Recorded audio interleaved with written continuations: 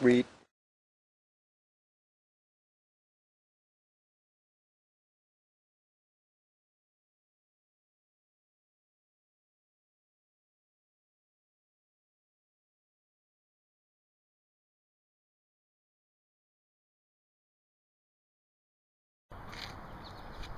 Here's the wife's car. Oh, brand new tires for $100. I'll tell you the story on these. A while back, I'd gone to the junkyard and I put aside 2 tires for her car. And one of the tire guys came in and he took them. So today I was there and somebody says, "Hey, these tires are put aside for the tire guy." So I took all 4. Wow.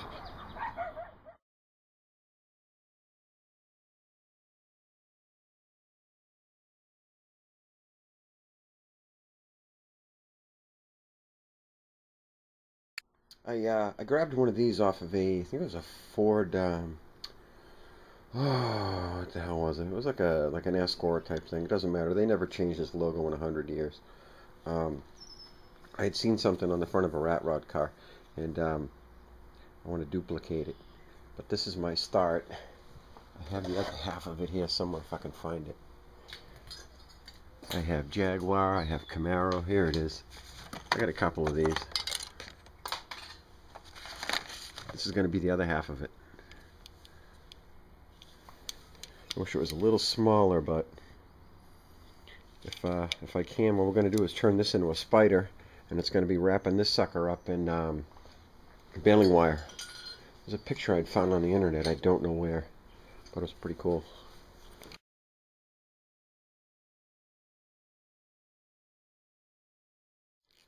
I had a giant lug nut, and he turned it into it was a giant nut. He turned it into a spider, and it was wrapping up a Ford logo in baling wire. I thought that was a riot, but that's my start of my idea.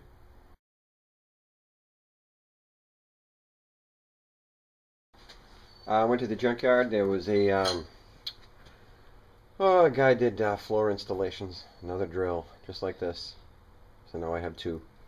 I noticed it was sparking inside here. It needs brushes, but that's not hard to do. I don't know why people throw them out. This was my collection from the junkyard. I got some more halogen lights. There was a thing of all kinds of like sockets and stuff. So little cheapy sets, a bunch of drill bits in it, and a bunch of nuts and socket. I mean, what do you call them? Torx head screwdriver bits, flathead screwdriver, gay pens, fuses and relays I ripped out of an Escort. I actually needed that light bulb for the wife's car. Relays and stuff. I know what they're for. Nuts and bolts in here too. Just things to add to the collection.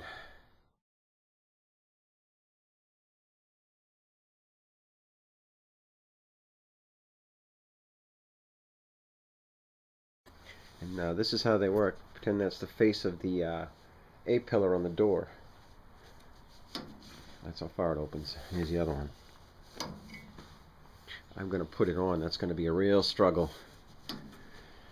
They kind of, you couldn't open them by hand, but you put them on the car, you can open them. So I'm guessing when you put the door on, it'd be a lot easier to open. But there's my door. I'm going to try and hang it on these hinges and see how it lines up. I might have to drill the holes in the A-pillar on the firewall just a little bit bigger to get them to move some more, but we'll see. It's like 7:30 in the morning. I shouldn't be making noise, but oh well. This one's on. I only have like 3 screws holding this door on right now. And if you remember, the bottom is pulled out because the weld is broken right here. I got to suck all that in and tack it down. But I got to show you something here. Da, da, da. The door is closed. How's that? Now the bottom, like I said, is coming out a little bit. The top, like right here, is almost perfect. Just got to go back like 1/8 of an inch. I mean, a washer could do that.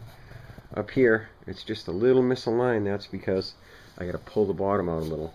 But like I said, these holes on the A-pillar have to be opened up a little so I can have some play. If I rolled that hinge around the corner a little, actually if I shim that hinge out, that puppy will pull right out. But now it's all about the shimming.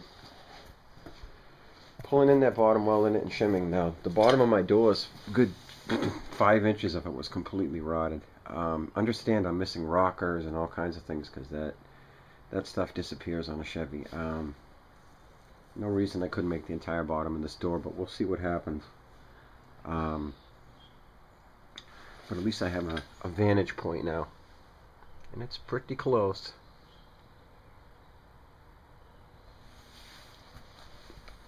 Sometimes you see cars like this, they have literally no bottom edge whatsoever. People cut it off and then they just shorten the door like this, roll it over, and then they stick something underneath and then connect the front to the rear, and that's how they hang their doors. I don't know yet, we'll see. I think it'll look kind of weird. The bottom of this panel has to be pulled out. I have nothing but B pellets, just sheet metal floating, but isn't that cool to see? Now that's how far the door opens, because the way I designed it, it had those backstops. I'll show you how it works. Can only go that far. And I mean, if you don't whip it open, it'll be fine.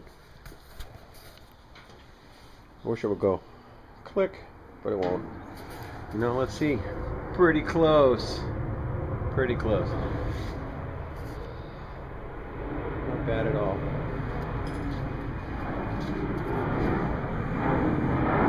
Damn airplanes, man. They're killing me. What if I bent that one forward a little? Not much either. I have to make marks and bend a few things because they are perfectly flat with the firewall right now, and they really shouldn't be. They should be tweaked a little towards the front. I really don't want to cut them and bend them anymore, so we'll have to shim them and tilt them. This plate is 16 gauge. Now I had no idea where the top was going to end, so I just left it like this. I can always add on to it without messing with it too much.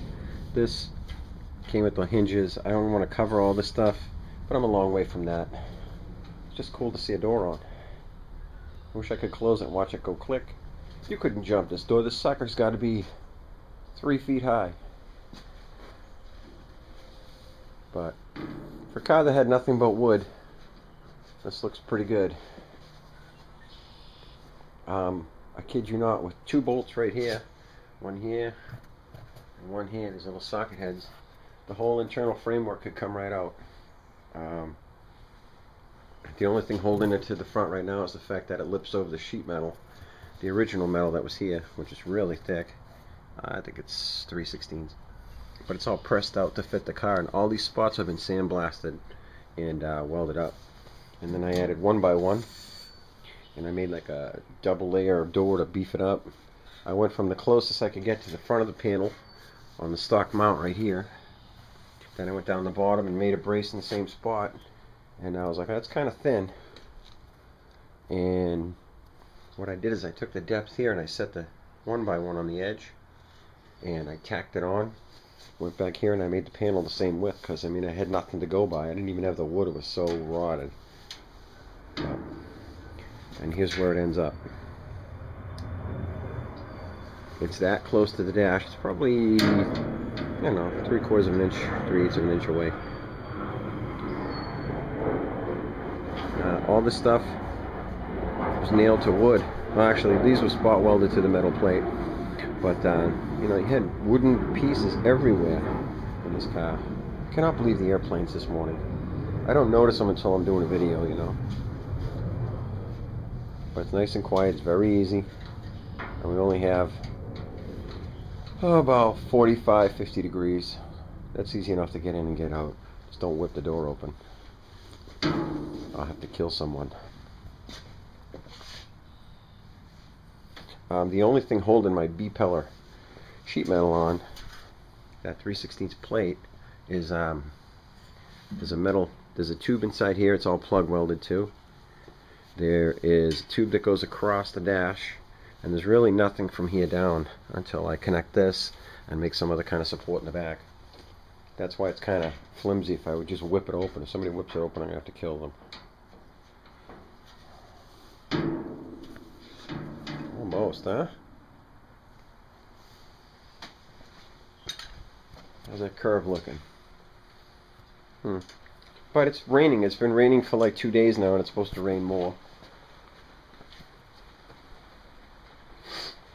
I have yet to mess with my dash pot. It's freaking pouring now. I still gotta get rid of that junk. Can you hear it? I am not gonna make it to the house. I just have to stay out here and work on the car. Alright, well, now that I know this hinge works, I gotta spend more hours making the other hinges work. Oh boy. But I know what the spacing is. I know how to get them to lean in a little more and out a little more, and all should be good. Now it's just the details. I cannot believe how much is gone on this car. There was nothing left. That's how much was trimmed off the door. Now I understand I'm missing running boards and fenders and all that stuff is gone. It was really rotted. My running boards weren't even worth stepping on. They would disappear. The fenders fell off, literally fell off the wheel well.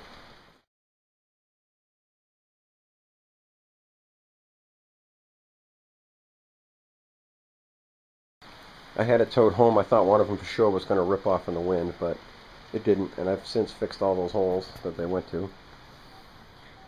Front fenders were fair. I gave one to Dawn, the other one was sold off.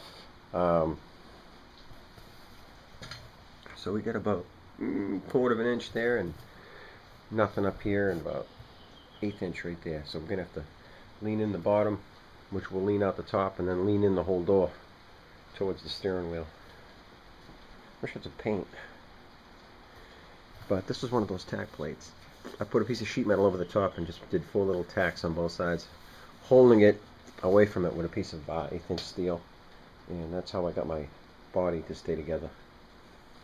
I'd love to stay up, but I only got like 3 hours sleep last night. I don't know if you can hear it in my voice.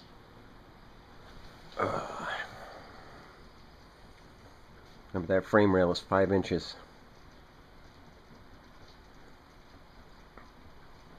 Yeehaw.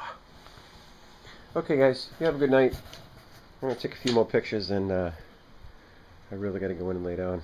Or maybe I'll do some later on, but I got an appointment for the wife's car for a sticker and stuff like that too.